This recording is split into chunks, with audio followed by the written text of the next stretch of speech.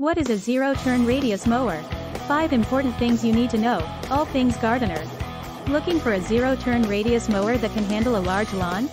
Look no further than a zero-turn radius mower with a mulching function. These machines make it easy to cut large chunks of grass without having to go back and forth over the same area multiple times. In addition, these mowers create less waste and can decrease the amount of time you spend on your lawn by cutting without fail each pass. Plus, it can make clipping the edge of your yard easier and more efficient since you avoid leaving a strip behind. This type of mower provides a gradual turn as the machine moves along the lawn, making it easier and safer for you to navigate. On a tractor, braking is normally accomplished by pressing the brake pedal, whereas on a zero-turn mower, braking is accomplished by moving the handles into the neutral position. Because the back wheels, rather than the front wheels, revolve under the operator's direction on zero-turn mowers, they can accomplish those tight bends.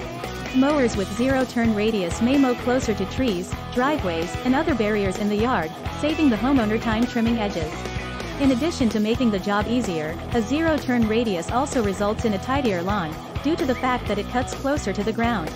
Not to mention, the zero-turn radius design makes it easier for you to maneuver the machine around tight corners and tricky spots, so you can get the task done as quickly and easily as possible.